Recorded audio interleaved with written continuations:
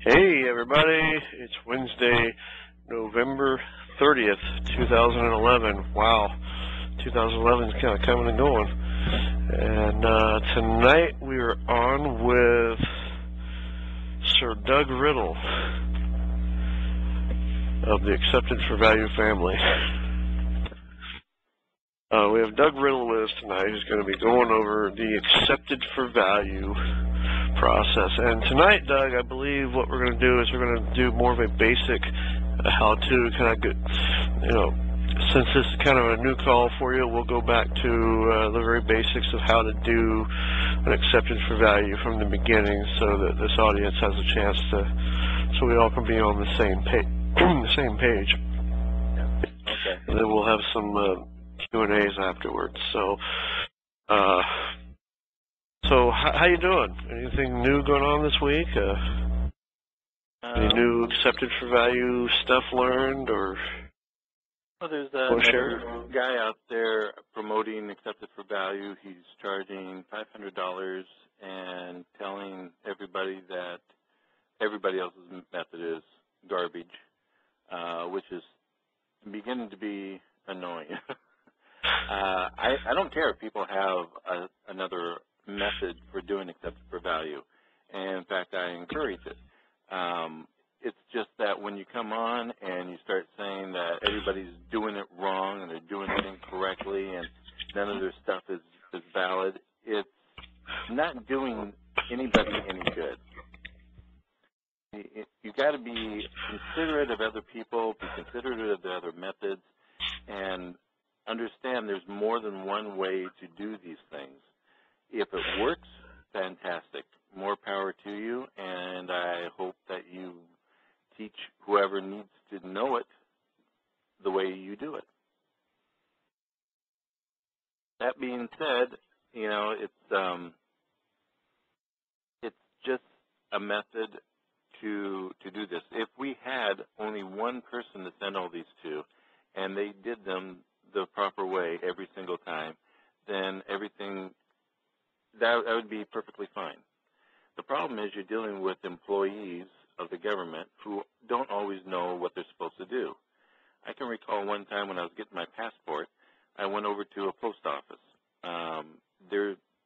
At that particular place, they talked about passports and what you need and what the requirements are and all that kind of stuff.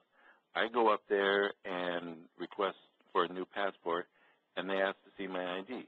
The only ID I had at the time was an expired passport. And when I showed it to them, they said, we can't use this.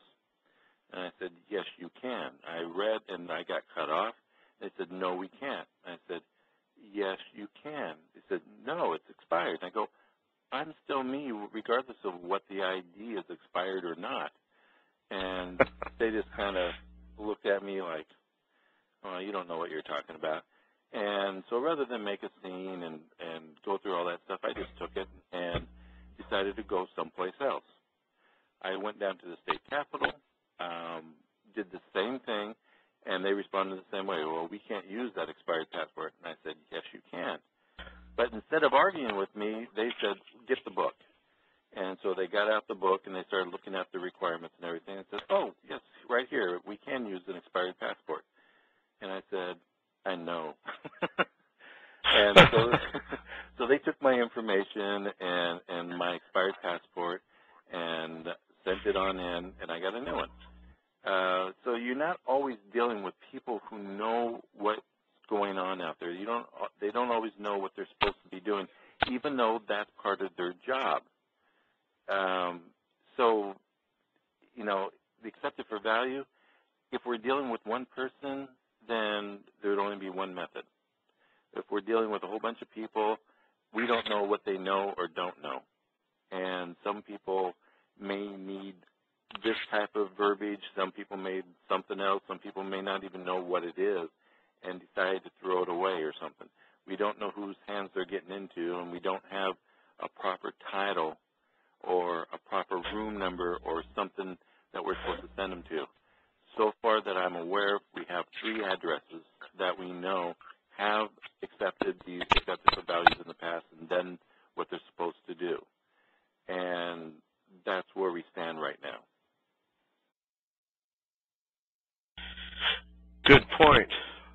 story. So even with something straightforward that's done every day, such as a passport, you still get people that screw it up. Yeah. And then when you get something that's exotic, like accepted for value, which is like a little secret, don't complain about the results, because if they can't get the regular thing right, this one's going to be more difficult. So you're bound to get very different results, or very inconsistent results. Because the way I see it is, you mail these things in, and they probably have the lowest paid employee opening up the envelopes. Somebody's got to open them. Somebody's got to pull the stuff out, separate the checks from the invoices, and do all that kind of stuff. As you know, the people on the lowest rung of the ladder are the ones who do the most revolving door stuff. And they may be taught that if you see something like this, take it over here. That doesn't mean that all those people know that, or that the person who told them or is supposed to tell them to do that has actually done so. You know, they may be behind what they're trying to teach them and may have forgotten, oh, this is a new batch, this is a new crowd of people that we're training. And so they don't get told the right things soon enough. Now, I don't know if any of that's true, but that's a much better story for me to believe than to believe that these things don't work when I know they have. Right. Yeah. Well, So what? Well, I was going to say, you know, I've heard your calls before, and Doug, I've never heard you put anybody else down before. I've never heard you come out swinging, well, that guy sucks, and his stuff is this, and blah, blah, blah. You seem very open to, you know, examine what works and what doesn't work and why. Yeah. I believe that this is extremely important for us to reduce the debt, and it's my opinion that this is the only way to reduce the debt. And I'm open to any type of method or anything. If there's a method out there that works better than mine, then I want to know it, and I want to use it. No kidding, huh? Yeah, I mean, but so far I haven't seen anything that's been worthy pursuing to do this, but I haven't seen anything that's been outlandishly wrong or incorrect either. It's just a different method. Okay. All right. We got a request on the board. We can probably get to it later, but I'll go ahead and tell you. Somebody's saying, I wish Doug would show us some of his personal successes. I'm sure you've heard that before. And if that's something you can do, then maybe we can get to that later. Otherwise, how do you know? Well, yeah, and the thing is I didn't really do any scanning or recording of any of my documents because, like so many other people, I didn't know I was going to be talking to anybody about this. I just heard what was being said, listened to it for a very long time, then leaped into it and started doing my federal taxes, my state taxes, and I mailed them in. I didn't record any of that. You know, there was no point for me to do so because who was I going to tell? Very few people were coming out and saying what they had success with. A lot of people were asking questions how to do it, and they were getting answers. And then they go away, and you never hear from them. So I didn't record any of this stuff. It was before I thought of ever scanning any of these documents. And afterwards, I go, well, this isn't going to really prove anything to anybody. Just like the recent sample on the AFV group. Somebody sent in what they wrote, accepted across their bill, and showed a receipt of where that amount that says the created money order, which they didn't put money order on their voucher, so maybe you do need it or don't need it. But he put the $540 in the box and signed it and mailed it in. But that doesn't tell me anything, really. That, you know, if you're going to look at it as proof or something, then proof, you have to remove all reasonable doubts. And so if I'm going to look at that, I'm going to say, how do we know we didn't send a check in? How do we know that he didn't put a money order in there pay in cash. Right. I'm not saying to doubt him or anything, but to call that proof is irresponsible. You can say this is some evidence, this is what I sent them, but you haven't really proved anything. And over the internet, you cannot prove it. And I try to stress this many, many times because, you know, you can keep challenging it at every step. Proof requires agreement, so you have to lay down what it is that you require for this to be accepted as proof. You know, just because you saw the man with the knife in his hand standing over the dead body doesn't prove that he's the one who did it. It's all it proves is that at that particular moment he was standing over the body with the knife. He may have pulled the thing out saying, you know, this is, I thought I was doing some help by pulling the thing out. We don't know what he was doing or what he was intending to do. You know, you watch these criminal shows and everything, you see this kind of thing all the time where, you know, oh, of course they're guilty, but then you come out and you find out the little tiny details in between and realize, no, he wasn't. It just happened to be, at that particular moment, it looked really, really bad for this guy. Right.